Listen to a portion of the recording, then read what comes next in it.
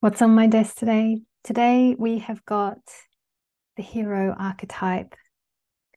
I've got the cards set out. I've just been having a read of the guidebook as well for hero, heroine. We can take a look at hero today. This is going to be very interesting. I'll put a little bookmark in there. I picked out a subset actually of all the different ones that I quite liked for hero, heroine. One of the heroes that I've got in the set, and when I talk about him, you'll see that people in the media say he's got a God complex. We'll take a look at that. We'll see, does he really have a God complex? What's going on there? So because of that, because of one of the heroes in this set, I thought God, yeah, they're doing similar things there. I also thought Destroyer was pretty interesting. We will do the Destroyer just as an archetype. We will look at that. Warrior, I thought was pretty good. And because of God, I mean, Messiah is here, and I just thought, God complex, Messiah, that's kind of interesting. But we will take a look at all of these. Now, before I get into all of that, I've got a question by one of you from last time's episode that I thought was really good. The question was, what if those two planets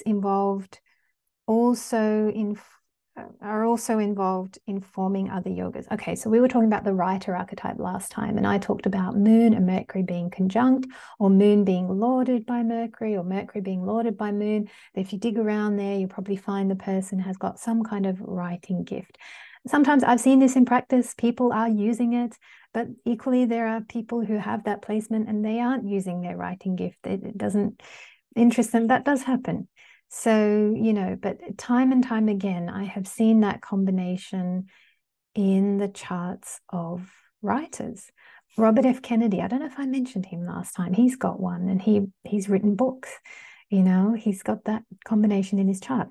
So let's have a look here. This question, what if those two planets, Moon and Mercury, are also involved in forming other yogas, as well as the one for writing? What happens then? So this is a question to me, which is really asking, how do I read a chart? Because you're asking what's next? How do I read the next bit? But yet, can you read this with other yogas? Absolutely. This is the thing with reading a chart. You will come across conflicts. So you will come across that, okay, well, forget this archetypes, thing that I'm doing here. Forget about it. Just look at the yogas. Just look at the lords. Just look at the aspects. Just look at the, Sarvashtika points, everything. Look at everything. Ishkashvala scores, everything. You look at the planetary wars that are going on in a chart. You look at, is there Gandanta? Were they born on an eclipse? You look at all these different things. And you will come across contradictions that, okay, well, which one is stronger? Which one do I read more? Which one do I read less? And some of this process, I don't think I'll ever be able to map it out. I don't think I'll ever be able to teach it. I don't know, maybe I can. I've never done a course. Well, I have got a little course actually on how to read a chart from scratch. You can have a look at that. That's on my website. You can start there and have a look. But I haven't done a big comprehensive course on how to read a chart. No, and how to handle conflicts and contradictions when you come across them. Intuition is so important. And this is why I really work with my intuition. I always have a spiritual practice that I do daily. Sometimes it's meditation. At the moment, I am doing like a 40, I've got a chant that I do. I've got my beads, I do a chant every day. So I'm doing a little something different for 40 days. But, I've always got some spiritual practice going on. I have cleared out my body of addictions. I don't drink coffee or tea. I might have like one coffee in a month or two a month or something, but that's it. No coffee, no tea, no sugar, no meat. I did eat a bit of meat when I was coming across here from Sydney to here. I did need something because when you travel, it's a bit harder. But no meat, no sugar, no coffee, no tea, no and intuition is a huge thing for me. So I use my intuition all the time. And that's the thing that's helping me decide, okay, which way do I go? Why do I, maybe someone has the writer archetype, but I'm not fussed about it. It's not the big thing I'm talking about. There'll be something else going on in a chart that is just so important that I really need to talk about. I'm very guided, I'm very led, it's very intuitive. One of the reasons I'm enjoying doing this archetypal thing is because we're looking at a chart symbolically. I mean, we're doing that anyway when we're looking at a chart. It is symbolic, it is abstract. But what I want to do through this series is I do want to look at things psychologically. And when we're looking, for example, when we're looking at a hero, this is a great one. This I've been enjoying thinking about this. I've been thinking about it for the last couple of weeks. Yeah, what is a hero? And if you have the hero archetype, it will really help you get through any challenges you encounter, because you think to yourself, well, I'm the hero. I can do this. And for me, that's the thing that appeals to me about the archetypal series, because if you believe yourself to be a very strong, positive archetype, then nothing can stop you. You can do it, and the other thing about this is that people understand it. So when I do a client reading, I've often had the feedback. That's another thing. The feedback when I do archetypal type readings is so good. Like people say, I loved the reading or whatever, but I really loved when you talked about the archetypes. And why do people love that? Because we all know them. We know what they mean. We know what a hero is. And the other thing is I want to map modern archetypes. In my book here, I've got one for wannabe. I mean, how much fun is that going to be to look at that? That is something that is very unique to Kali Yuga. We're in Kali Yuga here. And I think a lot of Vedic astrology, a lot of the books that we have, they probably come from a much better time. They're probably, I don't know if it's Satyug. I'm not sure where it's coming from. I'm sure this has been talked about on other channels. But what I know is that the ancient texts and books that, we've got our BPHS here, and, we've got our text. Now, when I look this up, I'm looking at an English translation. Okay. And the other thing is that whatever we have on the planet today is probably maybe 50%. I don't know. It's a small percentage of the knowledge. And I'm only getting English translations. And, I think it was quite an oral tradition as well. I think the things that have been mapped here, you can tell that it's coming from a different time, and we don't live in the way that things are described here. So that's why I'm enjoying going through this process. And if you're enjoying the trip, come with me. But if you feel that, oh, this is confusing me, or I don't know, like you don't like it, you don't have to watch it or anything. But what I hope is that it gives people food for thought as well, that it's food for thought. It's, and that we're mapping modern times, that we're mapping who we are today, and how does this system work with who we are today. And the exercise that I'm doing here is I'm looking for patterns in real life. Okay, so that's another thing. This is not textbook work that we're doing here. I'm just looking at the interface between the stars and what happens in real life. Pure, that's it. Stars and life. Nothing else. No textbook in between. Nothing else. This is just patterns that I'm trying to identify here. Okay, so I hope that helps answer that question about how to use this series and about the work and what we're doing here. You can see why I think there's a need for it. I think there is a need for it. It's certainly helping me in my practice and how I'm reading for people. It helps me a lot. So I'm getting a lot of benefit from the activity, and I'm just sharing as I go along. All right, let's take a look at hero. So when I read a card like this, or when I read what's in the guidebook, it's really interesting because, so this is coming from quite a psychological point of view. Caroline Myss, she's a great student of Plato and Carl Jung and all the greats, right? So she knows all that kind of thing. And what she's written here for hero is light attribute, passion for a journey of personal empowerment. Yeah, I think that's absolutely brilliant. I love the picture that she's got here. It's two people climbing a mountain. You're going to see one of the heroes, two people climbing a mountain. We're going to focus on the chart of one of those people. So that's pretty cool. And then in here, we've got hero, heroine, see also knight or warrior. It's really interesting. Due to tarot, I did not select the knight in my subset.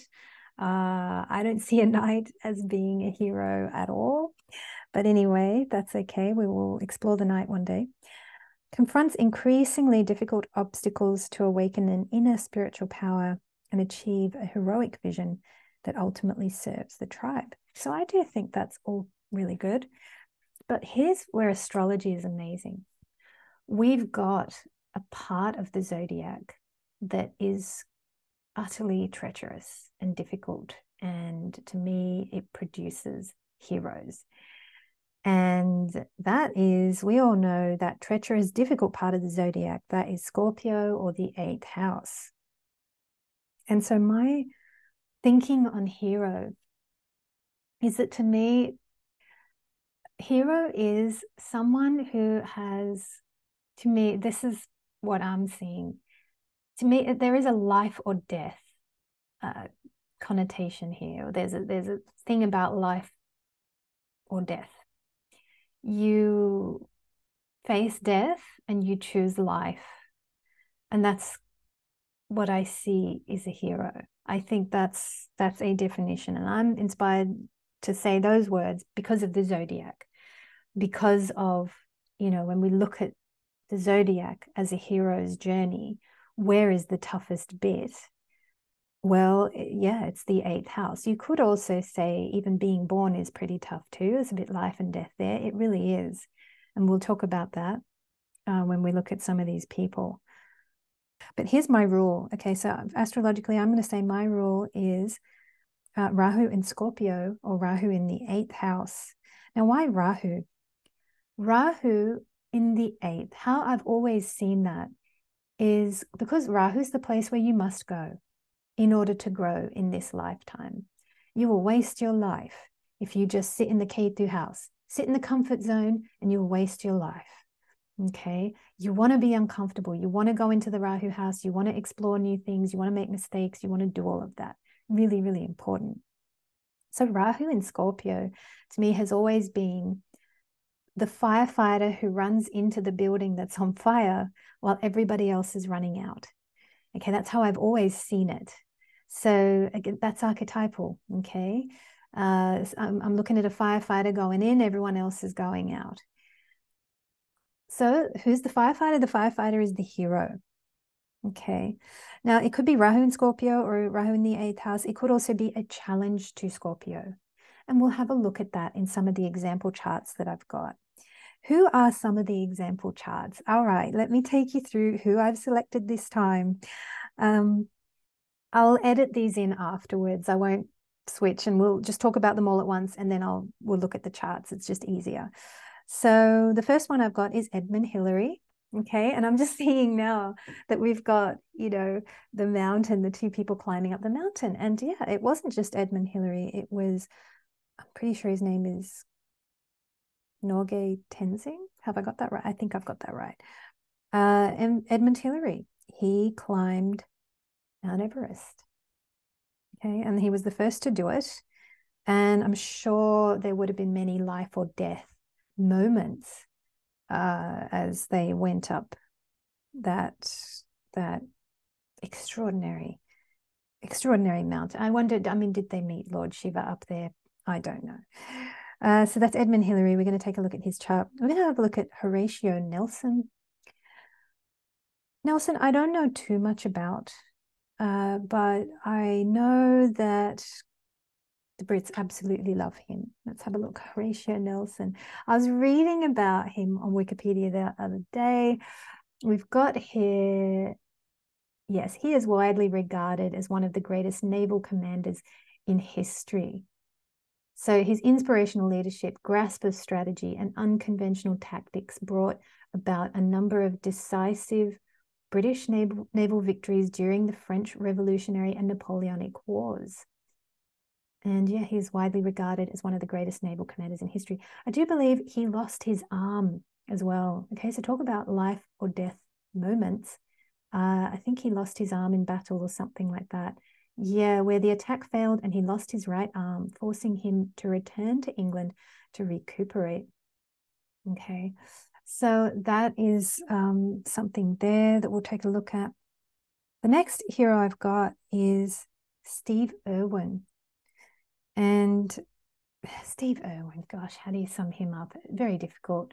He was just a legend, wasn't he? And those of you who remember, you know, he's passed on. It's so sad. It's so, oh God, it's so tragic that I don't even know where to begin. It's just, what a robbery. Like, you know, robbery in terms of his soul was just pinched, taken. Like, it's really, really sad. But he was a hero. He was a man who promoted wildlife, and he taught everyone how to not be scared of unpopular animals, I want to say, or scary looking animals, or, you know, like crocodiles and spiders and all these kind of animals that everyone's scared of. And he just treated them like cuddly koalas. You know, he treated every animal like a cuddly koala. He just loved all animals, and he taught everyone how to be fearless, really. You know, that was his mission on this earth, to show everyone that all wildlife is beautiful, all life is beautiful. Okay, and so look at that. We've got a life theme coming here strong. Life or death. People run out of the room. There's a spider in the room. Oh my God, they're running out. And he's, yeah, the hero, the firefighter. He's the person running into the room. And he's picking up the spider and holding it like it's a cute, cuddly creature. You know, and because all life is beautiful and important and should be treasured. So we definitely learned that from Steve Irwin. Charlie Teo. Okay, who is Charlie Teo? Charlie Teo is a neurosurgeon based in Sydney, Australia. I'm pretty sure he's based in Sydney. The footage of the streets on the documentaries I watched, they were all Sydney, so I think that must be where he lives. Now, Charlie Teo is a neurosurgeon that is currently in the media in Australia. And over the last couple of weeks, I've been really intrigued and interested to study this man. It's just been so much, wow, such a journey to study him.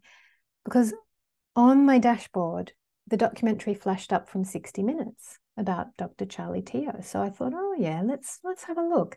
I've heard his name. I'm going to see what this is about. I watch it and I'm horrified, because the 60 Minutes documentary portrays this neurosurgeon as someone who's just obsessed with money, that he just wants money. So people's lives are on the line. They've got a brain tumor in a particular place where it's very hard to operate. And a lot of neurosurgeons say it can't be done. But Teo says, no, it can be done. I've done it successfully in the past. I'll do it.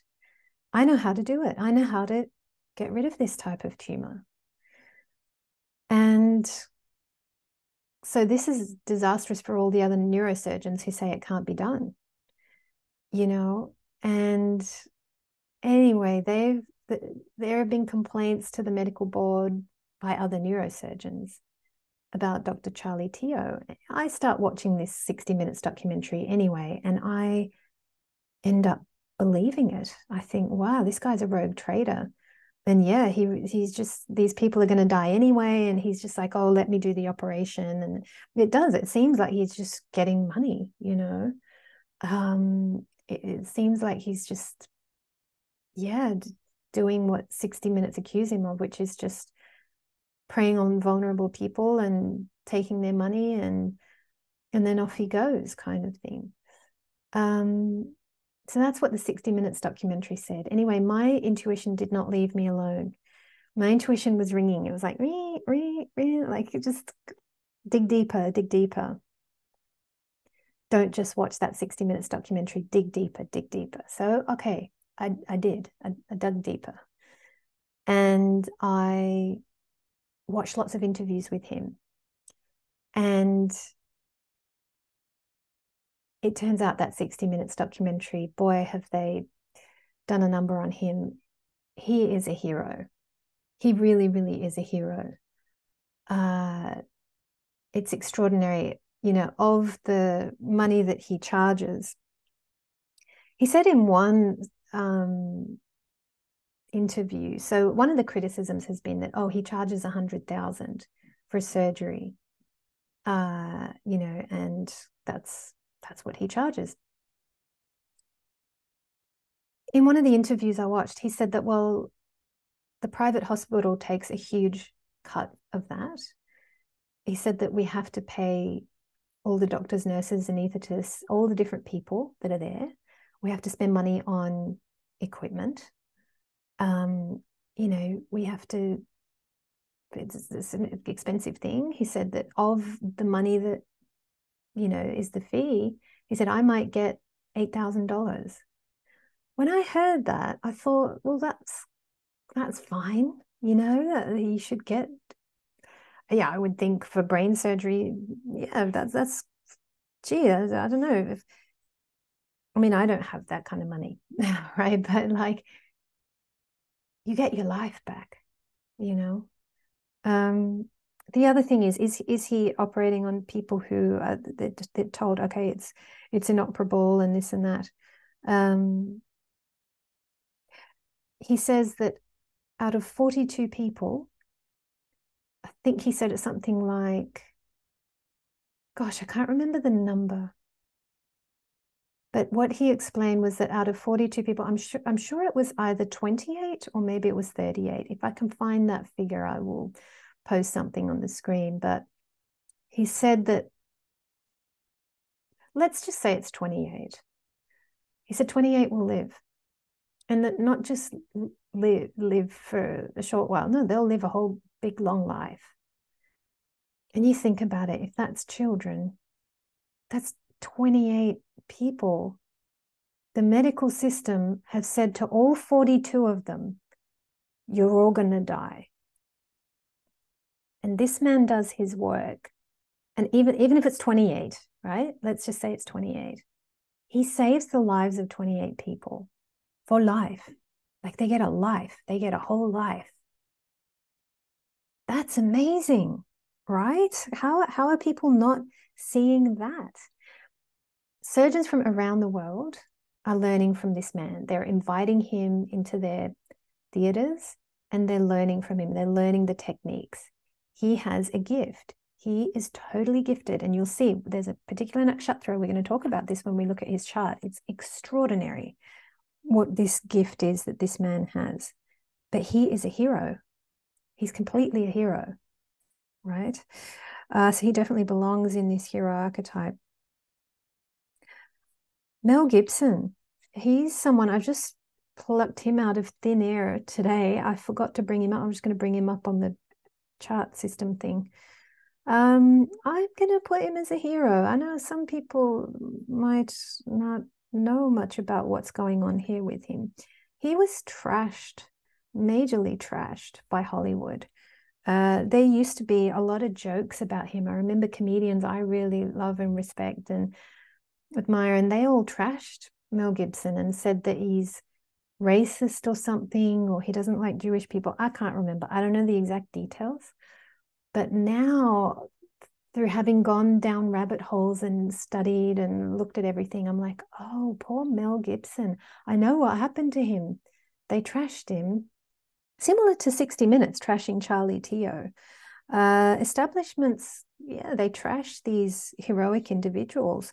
It's happened to Mel Gibson. Why did they trash Mel Gibson? Well, Mel Gibson, very early on, we're talking, well, maybe a couple of decades ago, a long time ago, he started speaking out against Hollywood. Now, the reason they didn't kill him, apparently, is because he didn't name any names. But he talked about what they get up to there in Hollywood, and he was starting to expose things a long time ago. And that's why they made up, I think, these stories about him or whatever they did. And that's why all the comedians were making jokes about him. I now get it. It's like, oh, poor guy, they've done a number on him. So yeah, Mel Gibson is definitely a hero, okay, because he's speaking out, and it's working for him now. Now he's supporting that film. Is it The Sound of Freedom? I haven't seen it. I would like to watch it. But as tragic and awful as it probably is, I'm sure it's not a nice thing to watch, but I want to watch it because I want to expand my mind and know what's happening in reality. All right, so we got a lot of men here. So we've got 1, 2, 3, 4, 5 men. How about women? Because when I looked at all this lot, I'm like, oh, hang on a minute, I was just looking at men. But hero, and we do think of the word hero. We do think of that to do with men, don't we? What about women? And I thought about women, and I thought, to me, all women are heroes because they all give birth. Okay, and that's so yes, we're looking at 5th house there, birth, childbirth, children, but we are also looking at Aries as well. Okay, Mars is important when it comes to childbirth, and it really got me thinking about that all women who give birth are heroes. Okay, 4 places away from Leo is Scorpio. All women who give birth, they're heroes. They're all encountering life or death in Scorpio there. They're all encountering that to become a mother. Okay, so 4 places away from 5th house, 4 places away to become a mother. You face life or death. They're in Scorpio, right? All women are heroes. But then there are some women who will be even more heroic than that. Now, this is tragic, and it's really sad. But yeah, I think if say, for example, a lady has to lose a child or something like that, that and keep living, to me, that's heroic. And so a couple of examples I have for that are Gayatri Devi. She lost a child, a grown child. Yeah. I mean, any child, whether they're, just born or, they grow to adulthood. But I could imagine a child that grows to adulthood that you lose, I could imagine that that's perhaps the toughest thing a human being can do. She had to encounter that, and have a look at her. She's got the Rahu in Scorpio. I don't want to alarm anyone, by the way, because there are some tragic things that we're looking at here. If you've got this placement in your chart, please don't think that, you're going to have to deal with these things. There's also Sinead O'Conner as well. Sinead O'Conner, you'll see that she's got a challenge to Scorpio, okay, in her birth chart. So we're going to have a look at that as well. But those are my heroes that I've chosen. Now, if you've got this in your birth chart, I have a lot of clients of mine who've got this in their birth chart. Is this something they should be worried about? No, not at all. I mean, look at Edmund Hillary. That's beautiful. He didn't have to go through anything grim or challenging or any of that. All my clients who've got this kind of thing, they're doing wonderful things. They are, with their Rahu in Scorpio, for example, they are starting healing centers, and they are starting healing practices. They are embarking on a spiritual path. even though, for example, Ketu in Taurus, they might be in some kind of big corporate career or some kind of, they're making money, they're making independent wealth. That's the big thing that they're doing. They're the stable one in the family. There's no tragedies befalling these people, okay? So I don't want to alarm anyone. I don't want people to think, oh no, there's going to be some tragedy or something like that. No, not at all. Not at all, not at all, not at all. I'll give you another example. Vandana Shiva, we don't have her time, but when you do look at her at 12 p.m., in a couple of instances, you know, in D10 and D9, I think she's got Rahu in the 8th. So look at that. She's bringing light to dark places, and her whole life is about life. It's about plant life. It's about soil. It's about, you know, let's make this world beautiful. She's pro-life. It's a very pro-life kind of a thing here. Let's take a look at these charts. All right, I've talked for long enough. Sorry, I've probably gone on quite a bit, but I think it's good to intro the people so you can see who they are. I'll try to just, here we go, resize that. Okay, so let's take a look at the first one, Edmund Hillary. Look at that, Rahu in Scorpio. That's in the 12th. That's really interesting that that's happening in the 12th. Okay, because I always think of holidays or faraway places, but the top of a mountain is pretty good. So, you know, Rahu in Scorpio. Okay, so we've got that hero archetype there. Horatio Nelson. Let's take a look at him. Now, for him, I had to dig deep. I found it in his D60. Okay, and when a lot of you might say, oh, but D60, how reliable is that? We've got a time of 9:30 here. I changed the time. If we change the time to, because, okay, let's say, you know, we switch him, we still got Rahu in Scorpio. We switch him to a little bit afterwards. We've still got him as Rahu in Scorpio. That's very much what I want to see. This is pretty good right here at about the 9:30 mark is really good because yes, we can see that, gosh, he would have gone through some tough stuff with the Saturn and Mars here with Ketu. But this exalted sun in the 11th, that is a winning star if ever there was one. It's like this man has to win, you know, and he did. Yes, he went through, he lost his arm even, you know, I mean, that's pretty bad. But yeah, he won. He won on behalf of, yeah, a nation. We can see that here. This could be here. The exalted sun could be here in the 10th. Let's take a look at Steve Irwin. All right, we've got Rahu in the 8th house. Okay, that's a hero. Dashamsha, Rahu in Scorpio.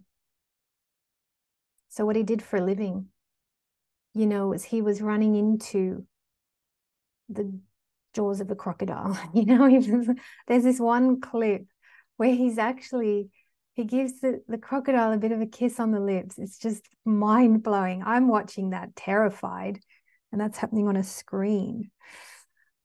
He's doing that in real life. Let's take a look at Charlie Teo.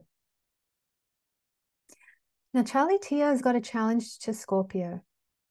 Okay, he doesn't particularly have, but if we've got his time, I mean, we don't have his time, but I mean, 12 o'clock, could you imagine? That'd be Rahu in the 8th. That'd be perfect.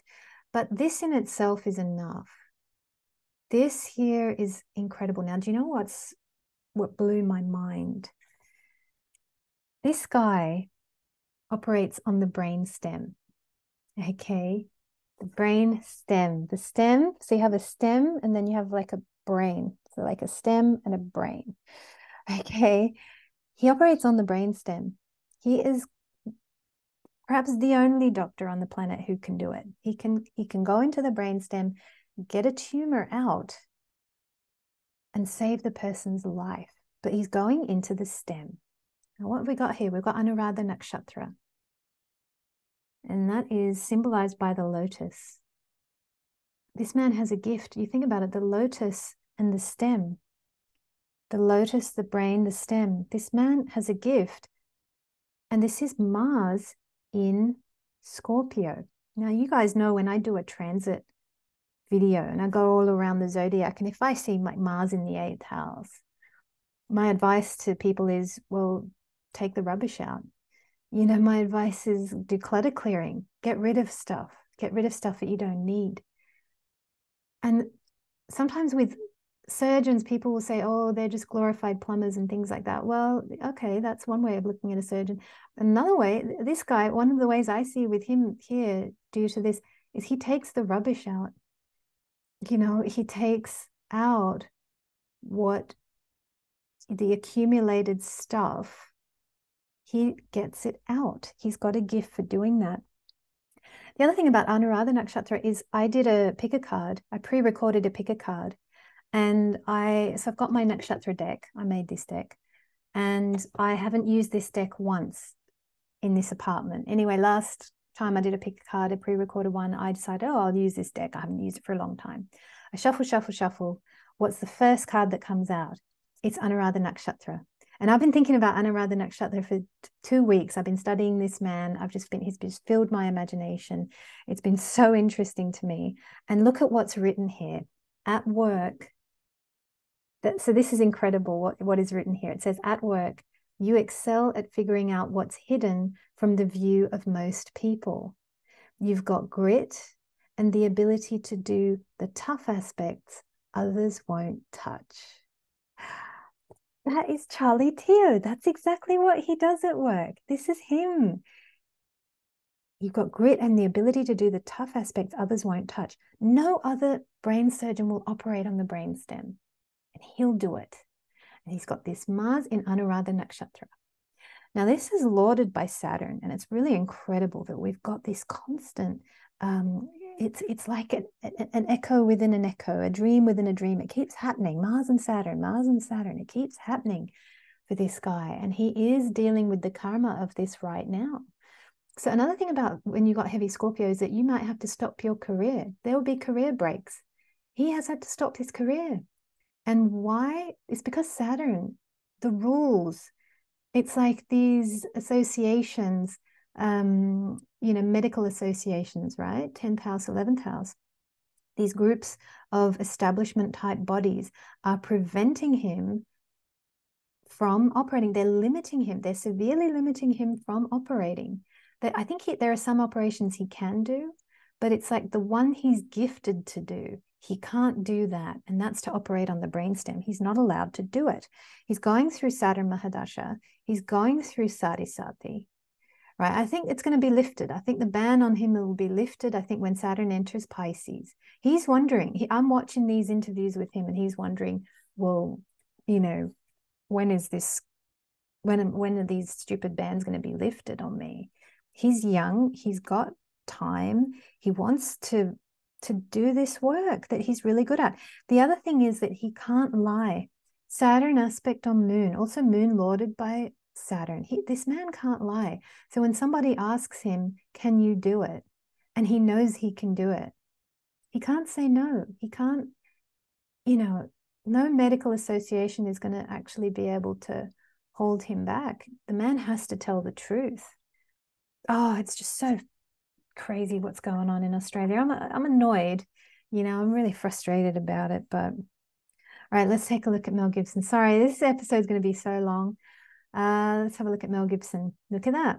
Rahu, Saturn and Mars in Scorpio in the 6th. Oh gosh, look at that. And again, if this is true, yeah, this would be his, look at that, Saturn restricting the man. Again, I haven't looked at his ascendant, his transit wheel. I don't have time, guys. But anyway, let's have a look just quickly. Gayatri Devi, and we'll have a look at that there, Rahu in Scorpio, Sinead O'Conner. Sinead O'Conner also lost a son, I do believe. But the reason she's here, so she's got a challenged Scorpio, Saturn casting aspect in here. She's also got a Rahu, Saturn in Scorpio in the Shamsha. And when I type in Sinead O'Conner and the word hero. Yeah, look at this. Russell Crowe says Sinead O'Conner was a hero of mine. The word is continuously being applied to her. Okay, so this is where, with your predictive ability, if you see these placements, you can say that that person is a hero. It's a pretty safe prediction to make, you know, but it holds special meaning here.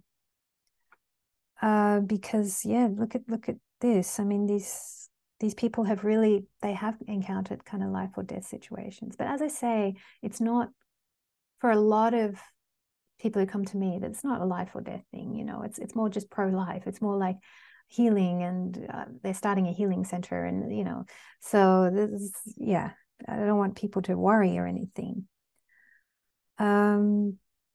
But yeah, I'm pretty sure that's everything that I wanted to share here. I feel like there's something else that I wanted to say, but hopefully this has provided you with some interesting food for thought.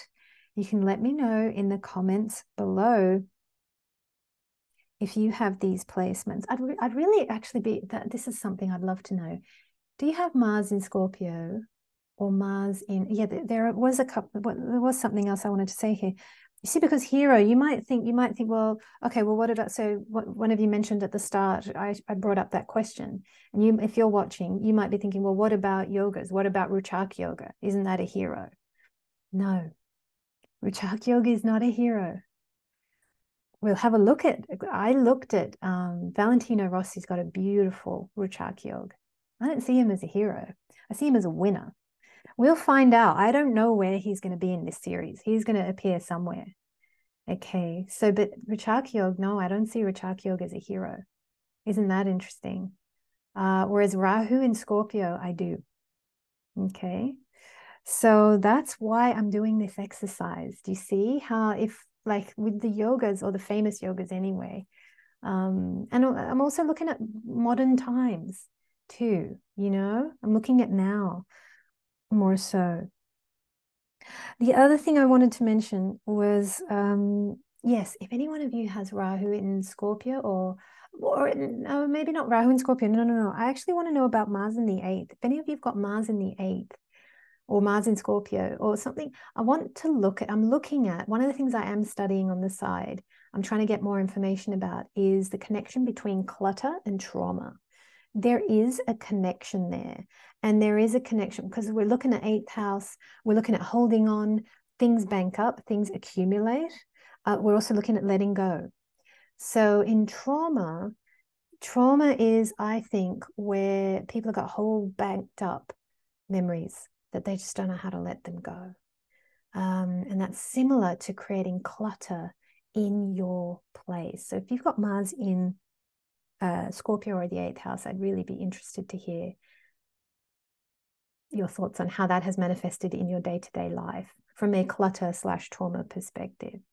Anyway, guys, I hope this has been an interesting food for thought type of episode. Let me know how you got on in the comments below. I would love to hear from you, and I look forward to seeing you next time.